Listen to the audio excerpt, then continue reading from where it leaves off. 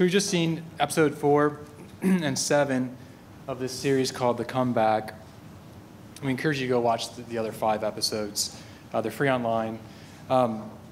We chose these particular episodes because we thought the content and some of the rhetoric would provide productive conversation. And thankfully, we have 4 great panelists to guide us through that. First, on your left here is Dr. Winnie Fung. She's a professor in the Economics and Business Department. She's an economist. Next to her is Dr. Paul Lee, who's a management professor in the Business and Economics Department. Dr. Theon Hill, who's a professor in the Communication Department. And finally, Dr. Larycia Hawkins, who's a professor in political science. So I'm going to start them off with a question while you come up with your own questions. There's a microphone here. So after I get us started, feel free to come down, and we'll have a time for your questions.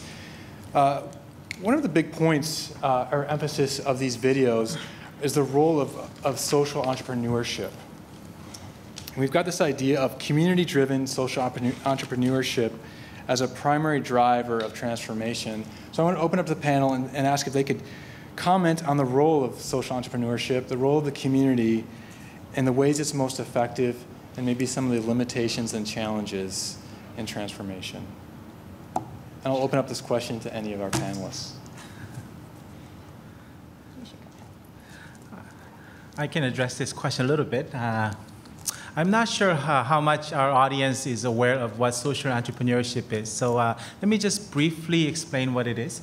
Social entrepreneurship combines the business principles and business practices, rationalized business practices, with the social objective of nonprofit industry.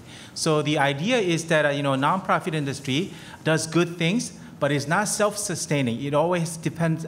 It is dependent on the goodwill of others.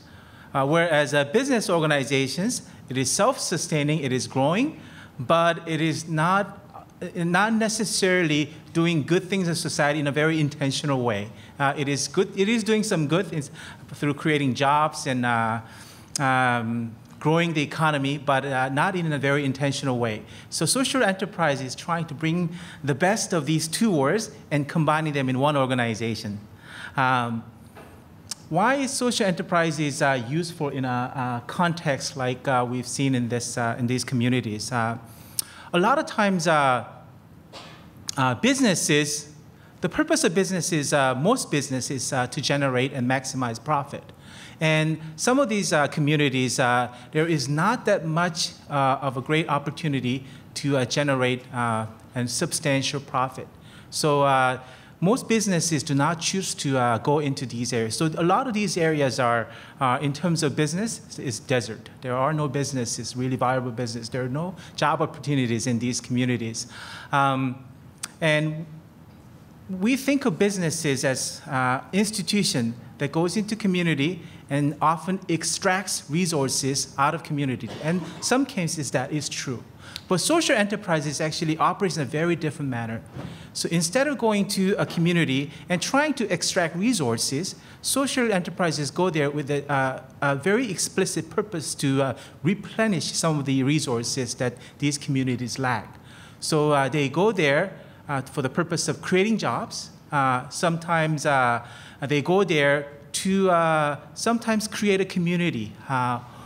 Businesses, in essence, really is a nexus of relationships. Business is a place where people would need come to buy things. Also, people with need for jobs, go get jobs. And people with capital to increase capital. In a way, it's a place of community. And a lot of good businesses are places of community. They connect with communities and they generate a lot of goodwill in the community. And social businesses want to be that kind of businesses. And a lot of the businesses that are created here are created for that purpose. So it is going into the communities, creating jobs, creating communities, and building that social capital that these communities lack. I would respond by pushing back on a few things. In both films, a lot of what is portrayed as social entrepreneurship is in fact public-private partnerships and or a mix of both government, private, and kind of civil societal resources. So the faith-based and community initiative, which was highlighted in one of the films, is not the same as social entrepreneurship. Another problem is we could take out the word entrepreneurship in some cases and say, well, what's different from social entrepreneurship and social experimentation in neighborhoods and communities? And often a problem with social entrepreneurship is where is the social entrepreneurship bubbling up from? Is it coming from the grassroots? Is it coming from outside? Are communities consulted? Is it replicative of things that are extant in the community? And does it, rather than spur kind of local ingenuity, actually deter it, or in some senses snuff it out, right? And so while we see positive examples in the video, obviously, we don't see some of the flip sides of potential problems of social entrepreneurship and related to faith-based organizations, because both of these were churches, right? The question then becomes, what's the difference between ministries and social entrepreneurship? And so I think the big problem with the faith-based initiative isn't a question of, is Pharaoh, the government, giving churches money, compromising the prophetic voice? And that's a key question to ask. We could ask the same about social entrepreneurship. These relationships between private industry and churches, and the values and the language of capitalism that you hear throughout those films, I would also say, is evidence of something that I would call a slippery slope, for lack of a better word, at this point. So I see social entrepreneurship as really trying to expand individuals' opportunity sets and trying to relax the constraints that they face. And this is something that we don't actually see a lot of emphasis in the two clips. So if you are watching the two clips, it talks a lot about individual responsibility. Say for the first clip, it talks about the men's boot camp. You need to learn to be a responsible dad, a responsible husband, a responsible employee, a responsible citizen. And then in the second clip, it also talks about how there's a role people must play in their own uplift. And I think it's very important to focus on individual responsibility in the fight for poverty, fight against poverty.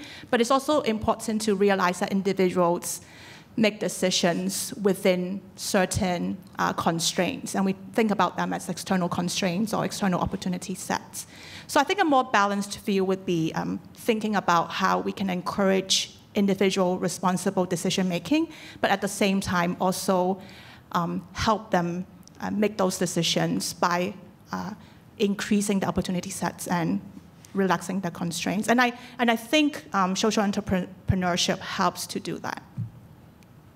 And we could talk more about those external constraints. So I'm thinking about, say, constraints like access to job opportunities. A lot of the when people think about the poor in the U.S., sometimes they would say, well, the poor are on welfare because they are lazy, they don't want to work.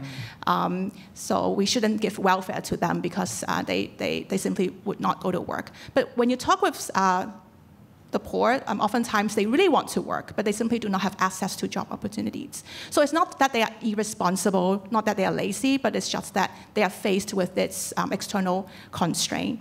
A second type of constraint would be access to education. If they are living in a zip code where there's simply no good public school system, no good quality education, this is going to affect their human capital accumulation, affect the skill sets they get, and which in turn will affect the kind of labor market that they could get into.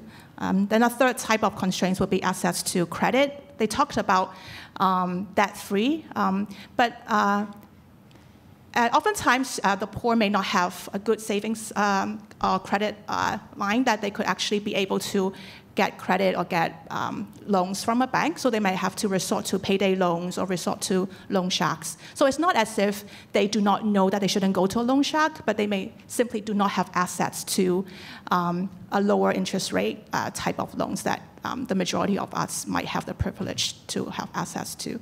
So I think emphasizing both the external constraints and individual responsibility is very important. Great, thank you.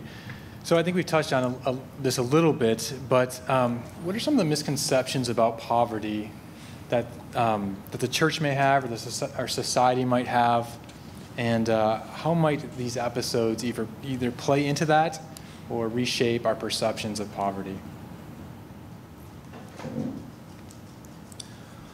I would say particularly in the 80s, there was a big push to the fact that if someone wanted a job in America, that there was a job available for them. And so what you hear in a lot of churches and in a lot of evangelical circles is that if someone doesn't have a job, if someone's poor, it's their fault. They're lazy, they're a welfare queen, they're this or they're that. And I think what these episodes accomplish is, in some ways, they reinforce these stereotypes. Because if you listen in particular with the first video, the problem is primarily internal. And so when you think about the internal issues, what you need is an internal transformation. And then what the pastor says is, then you go to work. That assumes that there's a job out there for you. That assumes that that job is paying well enough for you to support any family that you have. That assumes a lot of things that may not be true. So in many ways, the videos reinforce the idea that it's a land of opportunity for those who are willing to take advantage of the opportunities. I would also even go beyond what Dr. Fung said about these kinds of external or extrinsic factors and talk about the actual economic opportunity structure for the men that were portrayed in this film. So if the option is between working at a corner store, selling drugs, or casting your hope in playing professional football or baseball, right? This is a reality for many people in Chicago. Then actually, all of a sudden, when you hurt your knee in high school, or you go to college, but you go to a D2 or a D3, and your likelihood of making it to the NFL Combine are slim to none, right? All of a sudden, selling drugs is part of a rational calculus, actually. And so I think that is a kind of structural reality that we have to acknowledge, right? Given those other structural factors that she mentioned. In addition to those factors, I think it's important relative to misconceptions about poverty, which Dr. Cook alluded to in the introduction. We can't discuss poverty without discussing inequality in the United States. And so we have to get out on the table the fact of vast income inequality in the US, whereby the top 5% of income earners by most projections own about 90% of the wealth in the country. So that's one thing. So we don't have let's say, welfare as well is important, because that's the other elephant in the room. When we talk about poverty, we're almost always talking about welfare policy. And the film sets up this dichotomy between market solutions and government solutions. So we also have to address that elephant in the room, because when we talk about poverty, we're talking about judgments about the poor, who are perceived by Americans vastly to be black and lazy. Not just lazy, black and lazy. So we have to put out the fact that this is a racialized video, both of them, and the white people you saw in both of them, Paul Ryan. And if you don't know who that is, Google it on your phone right now. You should know. And then in addition to that, I think it's very important to understand that when we talk about welfare, we're not talking about food stamps. We're talking about what's called TANF. Many people who are not below the poverty line, the government's figure to calculate whether you're poor for the purpose of government programs, people above the poverty line, professors at Wheaton College are eligible for food stamps, y'all. So when we talk about food stamps, we're sometimes talking about the working poor, people who are working, or even middle-class people. So, and that's just based on family size and some other things. So when we talk about poverty, we also are almost always talking about race. We're talking about welfare, and most Americans believe that the majority of people, over 50% of people on welfare, are black, when in fact people on TANF, temporary assistance to needy families, 32% white, 31% black, 30% Hispanic. Now, there's a higher rate of poverty in the black community, but those on TANF, equal percentages. So it's important to know that misconceptions are predicated on this idea that people on welfare are black and lazy. And that's what we're talking about when we're talking about poverty, a racialized issue, which the film portrays, actually. And I think another misconception about poverty that we have is often defining poverty or the poor in terms of material poverty. So we think of the poor as those who live below a certain wage level, or the poor as not being able to afford certain things. But when you ask the poor themselves, and this is done by a World Bank study looking at voices of the poor don't define themselves in this way. They define themselves as I'm poor because I simply do not have hope. I'm living in constant despair. I'm living in constant fear. In the first clip, they talk about this phrase, paralyzed by fear.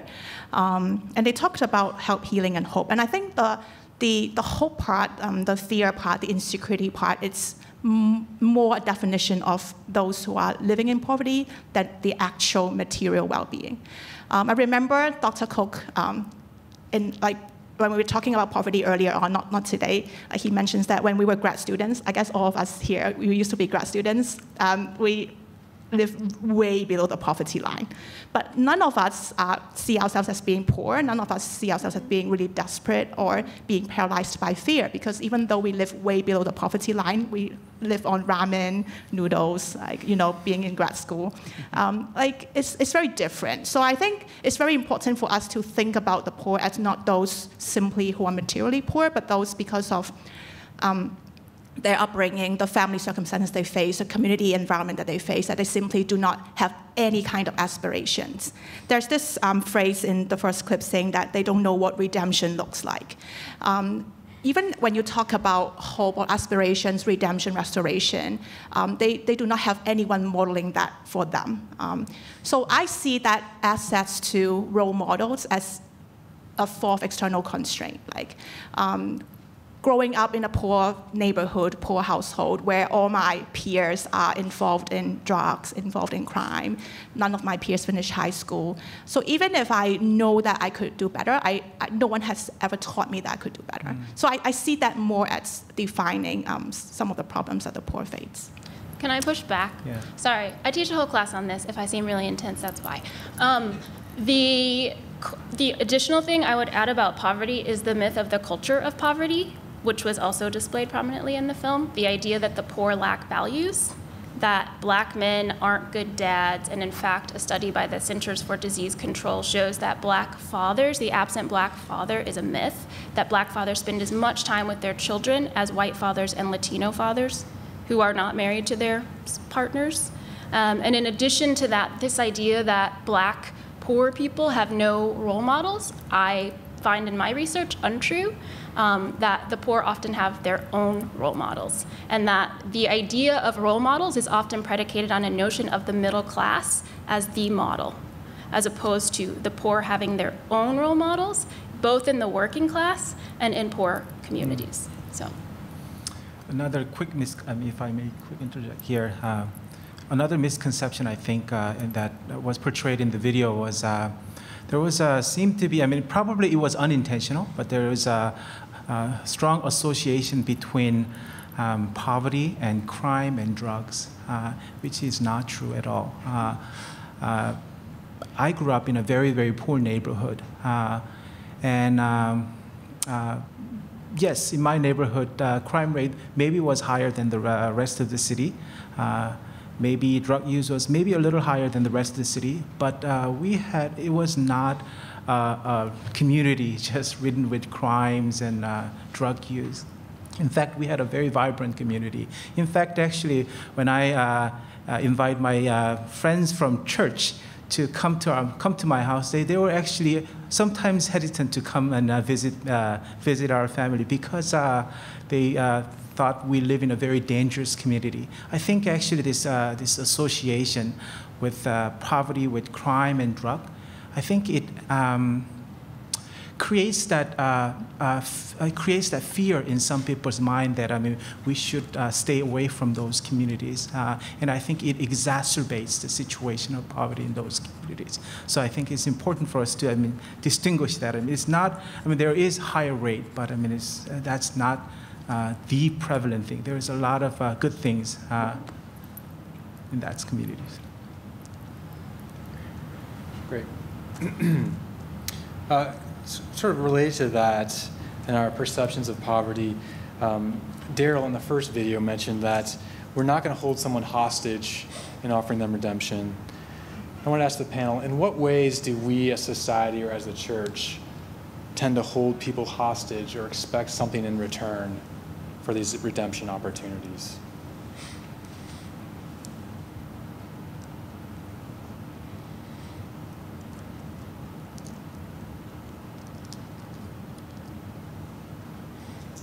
can totally answer, but I've been talking a lot. Do you want me to go? Go for it.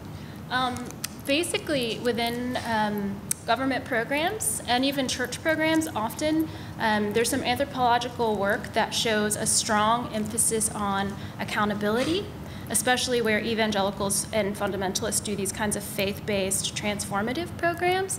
So the emphasis on accountability itself is not inherently wrong, right?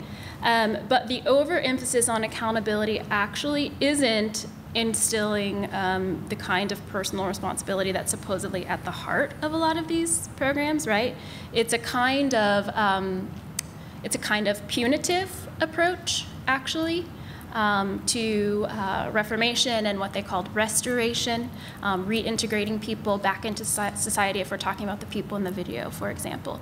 So in fact, an emphasis on accountability isn't inherently wrong, because if you're getting government money, you're accountable for how you spend the money. You actually can't spend the money for drug rehab programs on printing out, Bible tracts or buying Bibles. You have to spend it only on the drug rehab program. You can't even spend it on buildings, right? So there's a level of accountability that we all agree is necessary and important, but what it looks like to hold individuals accountable for certain values, again, that we decide are the appropriate values that they should embody and reflect, is questionable. It's a punitive approach. And that doesn't mean that programs shouldn't have standards, right? That people have to meet in terms of coming to a certain number of meetings to stay in the program, those kinds of things. But the kinds of accountability we're talking about are the kinds that say you have to look like someone from an upper middle class white community as opposed to someone who grew up on the west side of Chicago. So kind of cultural accountability as well. Yeah. What I found really fascinating in the video was that what the ministries, the churches are doing is really rebuilding community. Some of you who studied anthropology and sociology may have heard the term community, social capital, community capital, or social capital. Social capital basically means that community and relationships can become important resources for flourishing of life, right?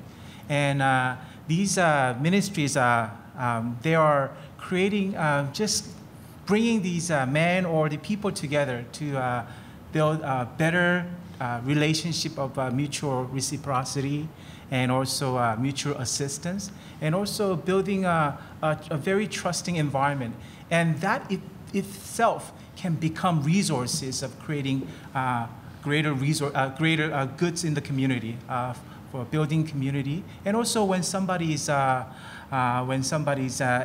in desperate need, you now have more people to go and rely on and build community together.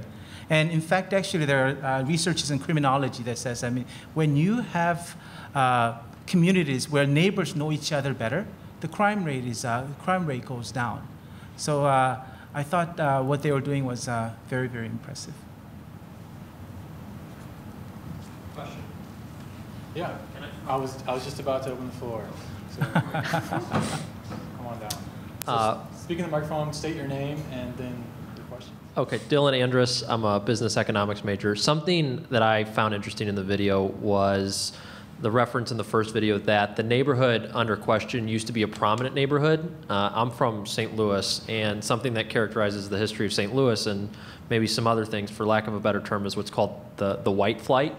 And my question really is, can you talk about how a community falls into that cycle of poverty and kind of what roles businesses play into it, whether it be leaving the community, and what roles kind of government plays into it, whether it be municipal or local governments, and kind of how a community goes from being a prominent neighborhood to one that we see in the video?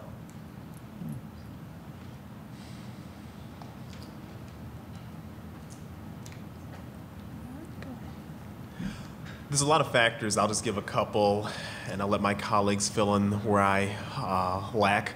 But one of the things that you see, especially during the 60s, integration fueled a lot of white flight. So the fact that we have to live near people we don't like, we need to leave the neighborhood. If you go to certain communities, In Chicago, I'm thinking of on the South Side, certain elements of the South Side are still segregated. But one of the things that fuels white flight, you have the citizens leave, then you have a lot of the social structure leave, whether it's churches, businesses, and so you have a lot of people left without the economic means of starting new businesses or even advancing the community, and so that really leads to a lot of things. And then during the 70s, you have a lot of the jobs and companies leaving the communities, and what does that cycle through? It causes a lot of the schools. Now we have no funding for schools, and so we have educational outcomes. Now we have people stuck there without educational opportunities to get out of there, and then we have social decay in terms of economic opportunities for people in various communities. And one of the problems when the businesses leave, businesses, especially industry, if you take the train from here up to Chicago, right? You used to be able to see the old Brock's Candy Factory. This side of town, there used to be the old Zenith TV factory. And as these businesses leave and relocate to Wheaton, Lyle, this area, and now they're going back to the city, but not that part of the city, not East Garfield Park. What you also lose is a tax base for education, and that's huge. And there goes the neighborhood, and there goes whites. And incomes, often, because the houses become affordable, racial and ethnic minorities, because they might be able to afford the houses, and they might be able to leave areas that were previously redlined, meaning off limits to them. So it's a vicious cycle. And Chicago is perhaps the most racially segregated city by most counts in the country in that regard. And this is also an area in terms of the tax dollars in particular where mass incarceration becomes a major issue. Because as soon as you have the mass incarceration of black and brown men, okay, where are those tax dollars going? They're not going to the communities where they have residency, they're going to the jail communities where they're in. So if you go downstate Illinois, you have a large number of tax dollars coming as a result of incarceration. So it creates a cycle of, in terms of communities having no tax base through which to have improvements.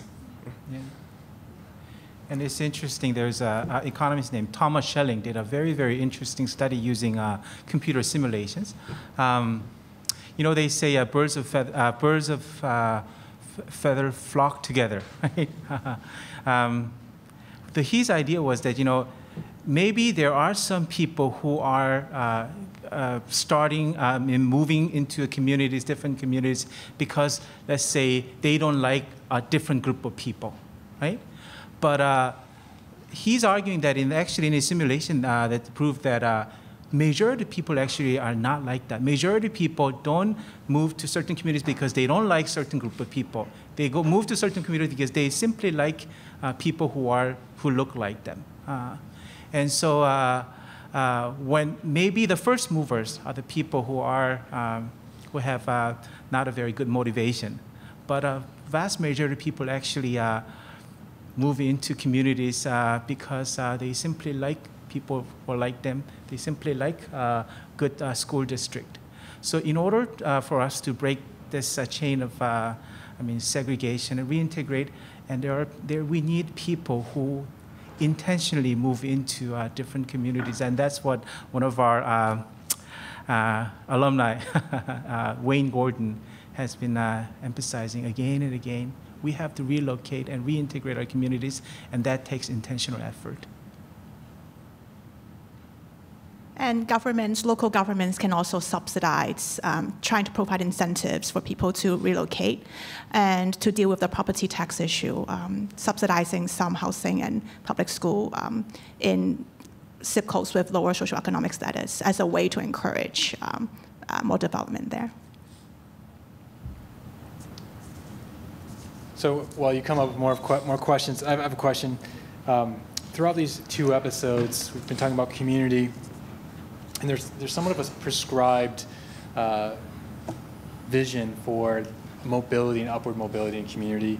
And it's also mentioned in the last episode, Dr. Martin Luther King's idea of the beloved community. I was wondering if you could comment on community, on the prescription of community providing this upward mobility and how it compares to Dr. King's vision.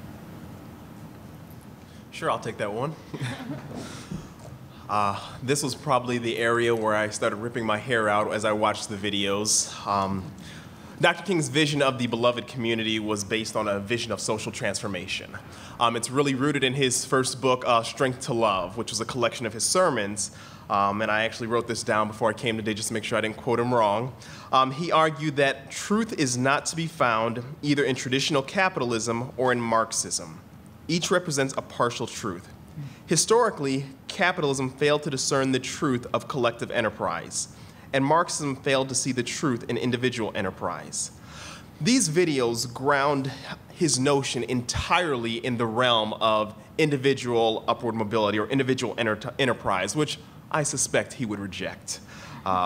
Especially if you look at a lot of his later rhetoric, this is very counter-King for some of his views on upward mobility in society and what it would take for that to become a reality. He would argue instead that the notion of the beloved community is a place where freedom and equality reign supreme. And this can only be realized by a partnership between, sure, individual responsibility, but also structural transformation. There's a heavy emphasis in these videos on freedom, freedom, freedom. There's not as much talk about equality. So you can be free, but if you have no opportunity, you're not quite equal. You can be free, but if you don't have educational opportunities, you don't have equal opportunity. So it's impossible to talk about freedom as our end goal without pairing equality with it. Another part of Dr. King's beloved community was a poor people's campaign, which occupied, I mean, his last speech before he died was at a sanitation strike. So he was emphasizing economic opportunity, not just kind of equality for Black Americans and all Americans, but economic equality as well. Meaning, freedom is not freedom without security. Meaning, if you have no food, you're not really truly free to go to school and learn. We know this, right? From actual studies that both economists and epidemiologists and other health experts do. So again, the link between child nutrition and education is pretty clear. And so part of freedom is basic security. So liberty is a farce if there's no actual basic level of security in your person. And that's what welfare is about. It's about well-being. It is about physical well-being and material well-being. It's not the only thing, right? Spiritual well-being, as Dr. Fung said, but material well-being is fundamental to that. Yeah, and I see community, as being really important to tackle the intergenerational stickiness of poverty. Poverty is never just an individual thing. Like, there's so much intergenerational stickiness. I see it as a kind of intergenerational evil as well.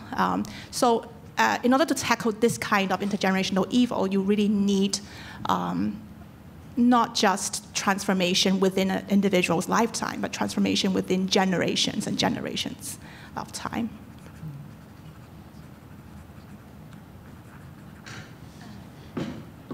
Hi. So I don't have an exact question, but just kind of a topic that came up to me was that people in the book or in the films were Black, but they were also male, and only women really came up when they brought their sons to the events. And so I know, like, not only men are poor. So if you could just talk about some of, like, how it could be problematic to frame it as only men being the problem, or like only men being the solution, or only Black men. It seems to connect to, like, Black Lives Matter, things like that. So.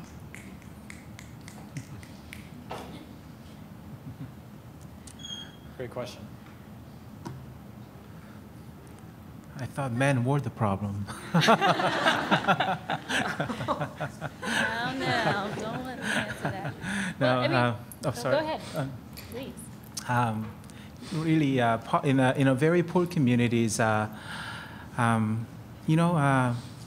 it's a whole family suffers. I remember actually many years ago, our church took like a small group mission team to inner city neighborhood in Washington, D.C. It was a Christmas time, so we wanted to actually hold a Christmas party for the neighborhood kids. So we wanted to go invite all the kids from the neighborhood and hold a big Christmas party. The day before Christmas, and Christmas Eve in the daytime, we'd actually go and knock on like each house and try to extend invitation. And most of these houses, there were no adults. The only kids, sometimes 5-year-olds, 7-year-old were home alone. So we would ask actually, where is your mom? Where is your dad? Says, well, they went to work.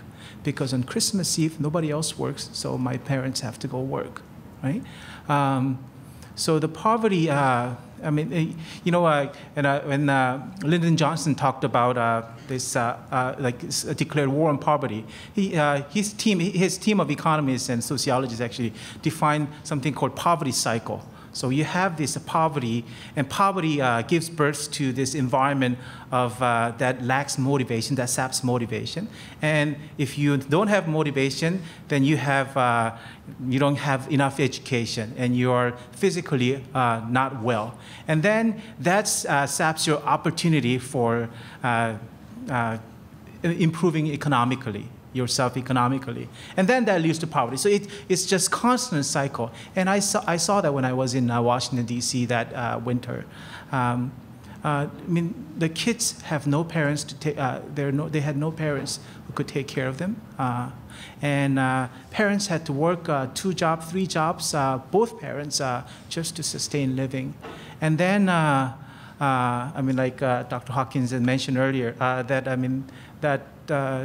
because there are no businesses, the city lacks tax revenue, and so cannot support the good schools, good infrastructure, and it just goes on and on and on.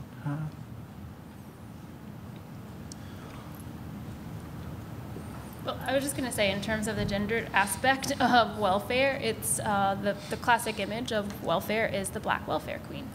Not men. So this is both of these videos are curious, and I think the unspoken assumption or elephant in the room is that these are prison to work programs.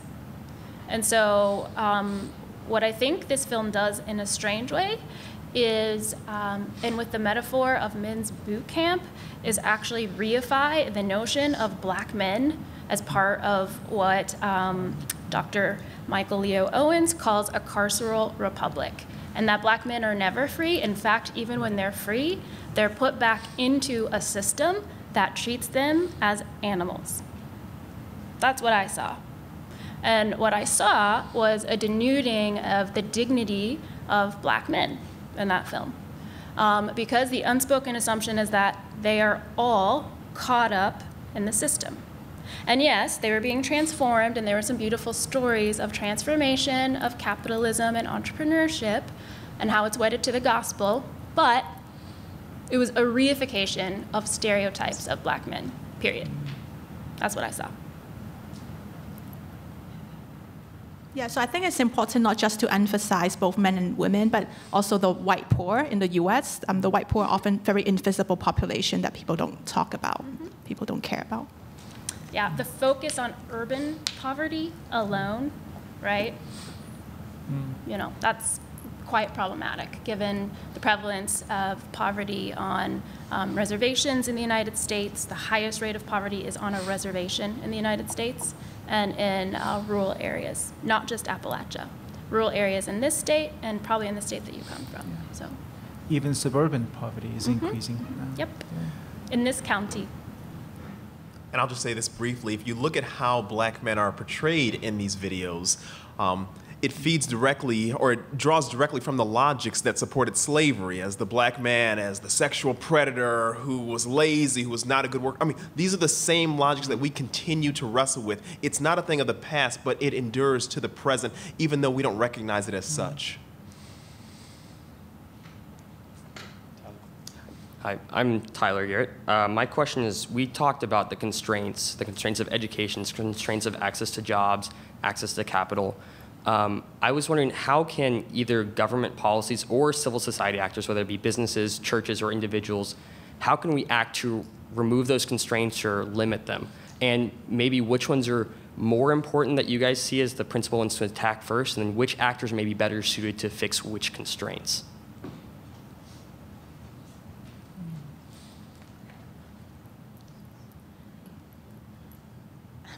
such a tough question. So there's so many different external constraints, and I think their importance varies from context to context, varies from communities to communities. But definitely, we want to have a multi-pronged approach to relaxing those constraints. So say access to education, both civil society and government can play a role in that.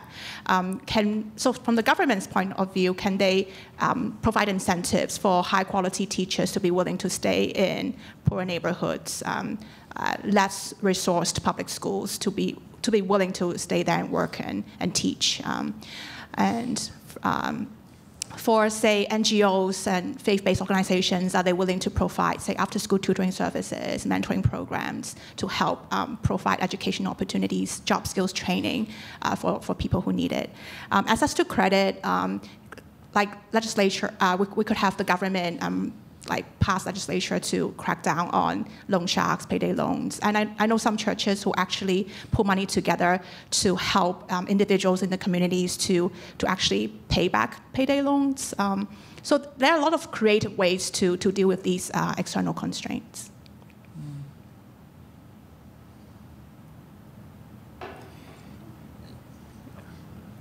Yeah, sort of like the in the video numbers, the second video that we watched, forget the name of the speaker, but he mentioned that, it has to be a partnership between government, community, church, and businesses. For an enemy like this, we need all the firepower we can get, I think, to combat this. So we want to, we want to work together, I think. Social enterprises, nonprofit organizations, and each of these organization sectors have different specialty, right? And we need to bring these expertise together to make it work. And we saw little bit of the example in the second video, a little bit there. I also think, is it Tyler? A lot of us have a tendency to prioritize or catapult one over the other. And I think true partnership really does mean taking the best of the private sphere, putting that in the public sphere, and there are a lot of movements to do that within government. I think, to give a theological answer that I really believe, I think that policymakers would do well to not demonize populations, socially construct them in ways that say they're not deserving. So one thing that we see in welfare policy is a construction of people as undeserving. So the elderly are deserving, so they get 3 times as many benefits as the young poor, including children. And most of it's cash and very flexible. So my grandmother gets a deposit in her bank account every month from the federal government, whereas young poor people who need to buy school supplies and clothes for their children, they get very inflexible benefits, and they're, again, 3 times less than what the elderly get, who get other kinds of benefits in addition to Social Security. And so those ways that we frame those individuals affect policy.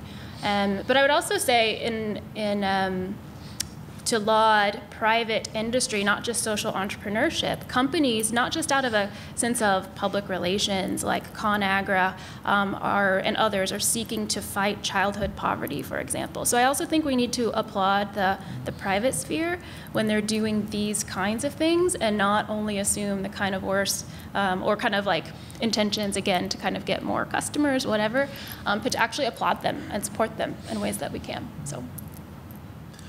When we think in terms of 2 areas in particular, when we think of education, my colleagues already talked about some things in terms of promoting solid teachers, but we also need to reimagine what we're teaching in particular communities that may not have the financial basis of some communities. If you go to the city of Aurora, where I live, you'll find a planetarium at the school. I promise you, if you go to Julian High School in the city, you will not find a planetarium. The 70s witnessed the decline of art programs in schools and a lot of the humanities. I mean, rap music, particularly in New York, really emerged because of the decline of art programs in schools. So even educational opportunities in terms of curriculum needs to be rethought of in terms of what a government funding could do. Various things like that. When we also think about the criminal justice system, think of how we sentence softcore drugs. That's a matter that's come up for a lot of debate, but you have before the 80s, marijuana use was not a felony. It was a misdemeanor. I mean, why is crack cocaine getting lengthier sentences than pure cocaine? I mean, these are questions that really condemn people to a lifetime of being treated as a second-class citizen. When you get out of jail, you're never going to be able to get a job, which is going to really limit your career opportunities. And one more thing to add is that every time we think about these kind of policies, whether from the government perspectives or programs from civil society's perspective, it's very important to involve the poor and bring them to the table when we design those policies and when we ask the poor, like, what constraints are you facing, what kind of opportunities you want to have more. I think oftentimes we feel that we are in a privileged position to define for the poor what they need, and then we implement the policy without even asking whether that's what they need. Andrew Langford. So just with this whole topic, how much should we treat the racial issues together with the more economic issues? Like, obviously they are connected, but like, can we separate them? If so, to what extent, or should we not? I don't think we really can separate race and class. That's, a lot of people try to talk about them as different, but they really do influence and inform one another. If you look at the genesis of many of the economic and racial issues, especially in the Reconstruction era of the nation, they went hand in hand in terms of how we tried to disempower certain people groups. I mean, you think of things like separate but equal, you think of the Jim Crow laws, even the black codes coming before that. So when you talk about economic empowerment, you have to situate it within the racial context of our nation, which it emerged. There was a lot of talk in these videos about the free market. Within an American context, that's always been somewhat of a farce. America's always had a source of exploited labor. And that source of exploited labor has always been someone of non-European descent. Whether it's African Americans, whether it's Hispanic Americans or immigrants, or even Asian labor at the end of the 19th century. And so you can't talk about one without discussing the other.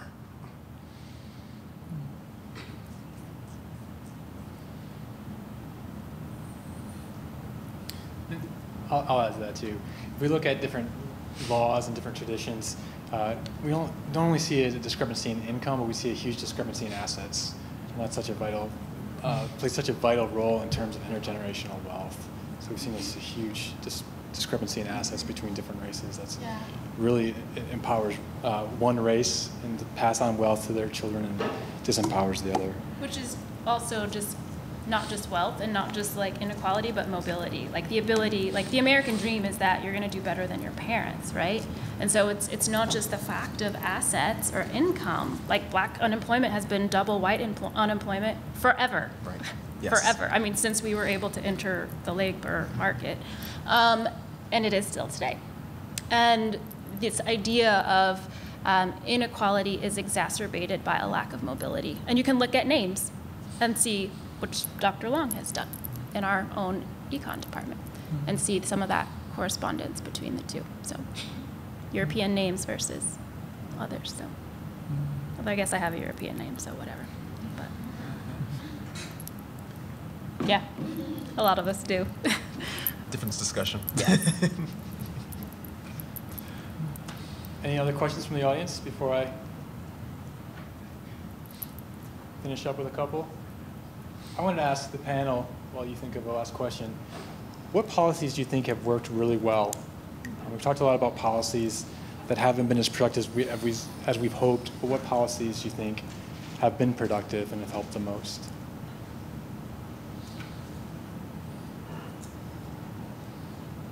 And I'll expand that, not just policies, but programs. So either at the government level or at the private or community level. I would say two, and not in their totality, parts of each of them. The community development block grants in the United States, which emerged out of the war on poverty and were continued by the Nixon administration, although tweaked by the Nixon administration. But community development block grants have certainly provided money to communities of certain sizes to emphasize programs, including things like Head Start or programs for the elderly, sometimes to shore up infrastructure in communities, which improve the well-being of people in communities. So this sounds kind of boring, but sewer systems are really expensive. And so, so one of the community development block grants provides money to shore up sewage systems in cities. But that's really important, not just to personal well-being and the ability to flush the toilet and not use outhouses, but also to health. So those things are big deals. Community development block grants, sexy topic of government. Another one that I would add is really intriguing beyond the community development block grant. Now I'm going to be like Rick Perry and forget the other very important program. I'll come back to it. I will remember eventually. CDBG. Okay, go on. Someone else. I said one. I've done my job. I can suggest one. So I strongly believe there's no silver bullet. So there really is no silver bullet. But if I'm asked to give one example, I would say focus on early childhood intervention programs. Recent research has shown that intervention has the biggest bang for the buck if it happens really early in childhood. So it's pretty late in the game when we start to have programs or policies that help, say, teenagers or help adults, when the inequality gap in terms of human capital accumulation, in terms of cognitive development already started when they were born. So focusing on maternal health, infant health, focusing on parental resources, investments in taking care of their kids when they were in the age range of 0 to 3 years old, I think has a huge bang for the buck. And this would include providing resources for working parents who simply may not be able to spend time with their kids. So Dr. Lee just mentioned knocking on household doors and finding a 5-year-old at home. It's been shown that kids in poor families, poor households simply do not get access to words spoken to them when they are young. But then if you're exposed to more words spoken to you when you were, say, 0 to 1 years old or 0 to 3 years old, it actually changes your brain cognitively, and it's going to affect your later cognitive, emotional, psychological development. So actually having programs that encourage these kinds of early life investment is important. Also Head Start, that wasn't the one that I was thinking of, but in addition to the early 0 to 3, Head Start also is not partisan. My home state of Oklahoma, which is very red, no county voted for Obama in 2008 or 2012, has one of the most successful Head Start programs in the country and is seeing dramatic turnarounds in the Tulsa Public School District on the basis of investing in Head Start. And so it's not a partisan issue, it's not an ideological issue, it's about child well-being, which most of us agree with, and education improves our communities all around. So I remember asking this question to Pastor Wayne Gordon in the Lawndale community. He mentioned something like, I can't remember it exactly, but he mentioned something about a government policy that was instituted not too long ago, about a couple of decades ago, that allows corporations and community organizations in partnership to create a fund to reinvest into the community. So a lot of the buildings, apartment buildings, and these the new buildings that he was able to build in Lawndale community was in partnership with different corporations. So corporations will donate a certain amount of money to the community development organization, and corporations will get a substantial tax credit for it. And then the community development organization will invest the money into the community, building hospitals, clinics, and subsidized housings. And so he said that was a very, very effective program. I'll go to private enterprise. Since the 70s, I'd say late 70s, early 80s, a lot of black churches, particularly in urban communities, have an expanded vision for their role in community development. I'm thinking in particular in the Chicago area of churches like Trinity United Church of Christ or the Apostolic Church of God, where they're saying, we have a fairly large apparatus of financial capital. Why don't we use this to help develop a credit union or something like that to support various people's ability to have upward mobility or to invest or things like that. I also look at places like the Apostolic Church of God, which I mentioned a second ago, which leverages a lot of its financial capital for scholarships for its students. So I think the Black church since the late 70s, early 80s has an expanded vision on how it can impact its surrounding community. All right, just a couple more questions. We talked about how our perceptions, and even perceptions in a videos like these, make things complicated. What does success look like in the short run regarding poverty in the United States?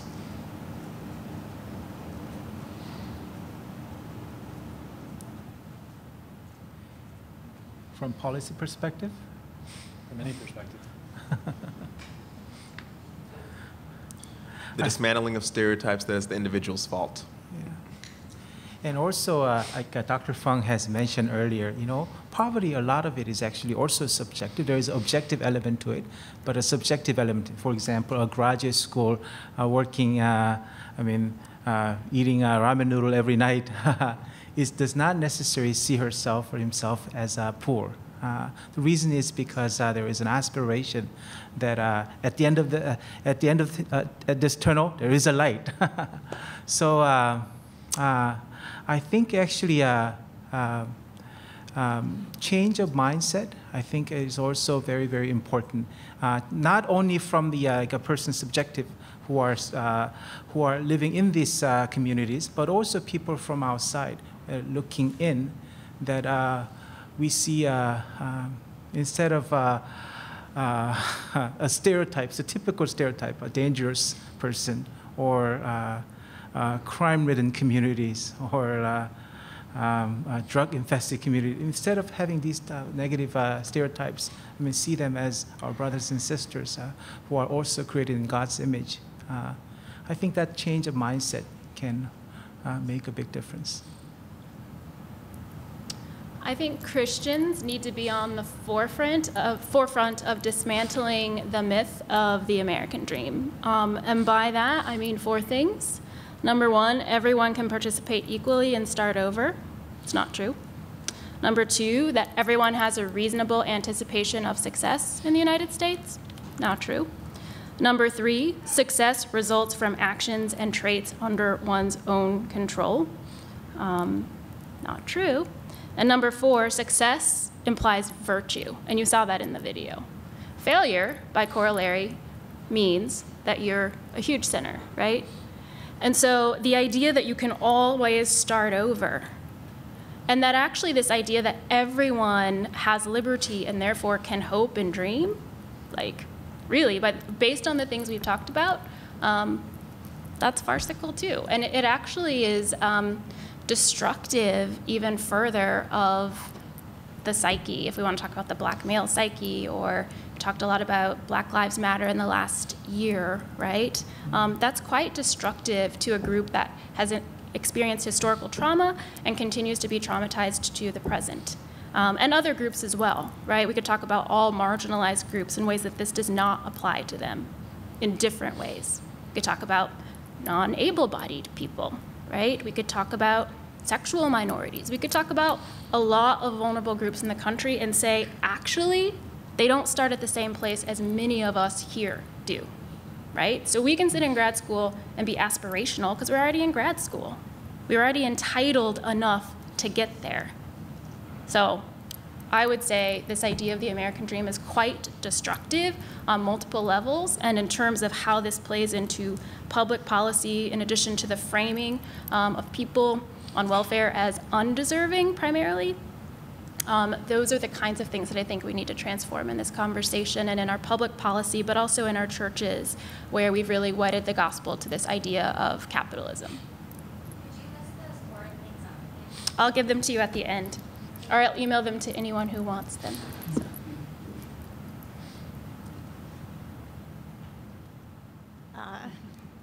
I can talk about, so subjective speaking, a successful poverty alleviation policy that could be I mean, according to governmental definition, would be trying to lift people up from the poverty line. So reducing the percentage of individuals, households living below the poverty line. We call that the poverty headcount ratio.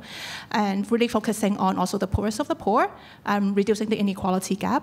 So that's more objective, I guess, measures.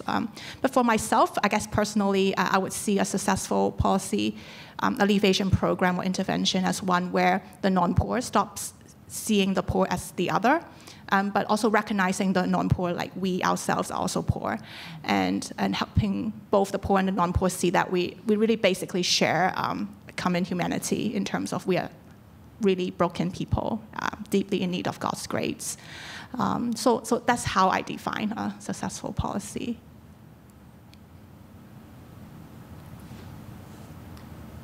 So my last question is, one of the community leaders says that we can't truly understand the causes and solutions of poverty until we walk in the shoes of the poor.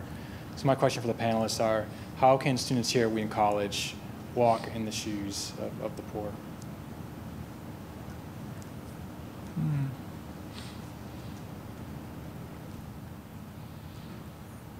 I would say that our spiritual state is one of poverty. Scripture says that we come empty-handed.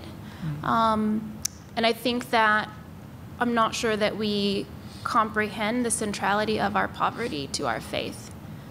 Sermon on the Mount emphasizes the blessedness of the poor, and I think we gloss over that as though it doesn't apply to us, that it applies to some class of people, as opposed to it applies to what our spiritual condition should be to comprehend the life that is truly life, which is our life in Christ. And so I think that in order to comprehend the lives of the poor in this country who give a higher percentage of their income to philanthropy, to churches and other sources than any other economic group in this country, because they understand something about what it means to empathize with others and to suffer with and to walk in solidarity. So unless we comprehend our own poverty, our own spiritual poverty, we will never comprehend what it is to walk with the poor. I can only share from my own personal experience. I think walking with the poor look very differently for different people. But for me, it would be trying to put myself in situations where I could actually be friends with people from a different socioeconomic background than myself. When I first came to Wheaton, I attended a church in the suburbs for the first 2 years, but then I realized, I'm in the suburb like 24 hours a day, 7 days a week. That's not good for me. So I actually started attending a church in Chinatown for the past 3-4 years. And it's really helpful for me to actually be able to meet people, talk with people, be friends with people. They may be like first-generation immigrants who may not be able to speak English, but it helps me to really understand where they are from, and it helps me.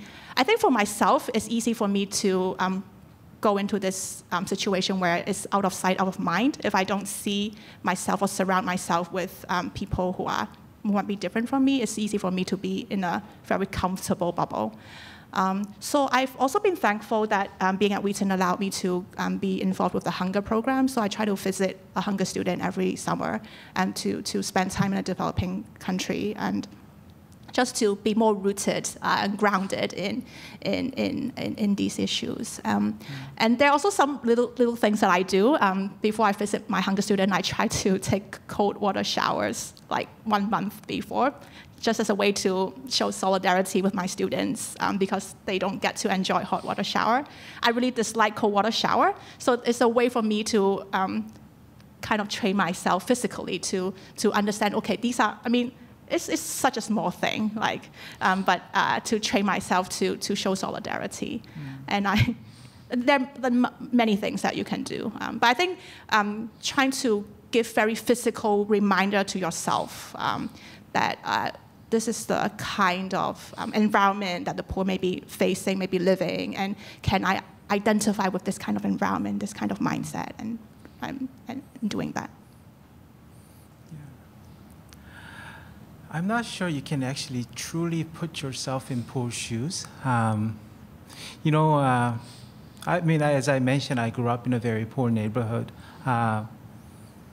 the poor are poor because they have no other choice. For us to go into these communities and choose to live a poor life, we'll actually still have a choice. We are choosing to experience these lifestyle. So I think it's still different. I think most important is, I think Dr. Hawkins has mentioned earlier, is that stance of humility in our heart.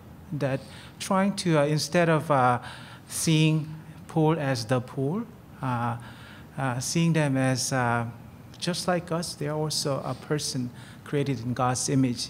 Their circumstances may be different, but in humility, we try to understand and learn from them as much as we can. Yeah, I don't think we can fully put ourselves in their shoes, but yeah. Last March, the richest member of Congress made the statement that America's poor are the envy of the world. And that's a pretty interesting statement, highly objectionable in many ways. That statement fails to see what the challenge of poverty really is. The challenge of poverty is not that I don't have as much money as you. The challenge of poverty is that I don't have any power. So when we think about poverty and what you all can be doing is, when you consider the poor, they've been alienated. They don't have agency. They have limited opportunity. Even when it comes to empowerment, it's what someone else says is good for them. We rob them of their humanity. So as college students, what can we do? Remember that they're people made in the image of God. That comes through engagement. That comes through conversations. I'm not saying it in the sense that you can actually walk in their shoes, but go and talk to people who are different than you. Go and listen to them, not so that you can come in with a savior complex, but that you can learn from them. You can hear them talk, share their thoughts, share their way of life. I spent a gap year working with the poor in Indianapolis at a counseling center. And it was a wonderful year, but the best thing I learned was, wow, these people have so much to teach me. And it really gave me a new sense for the humanity of people whom I hadn't had the opportunity like that to encounter in that way before. So as college students, I say, get outside of the classroom. Don't miss class, but get outside of the classroom and learn to hang out with people who are different than you. And you'll be surprised how much you have in common, but how much you can learn from people who are different than you. Great. Let's thank our panelists.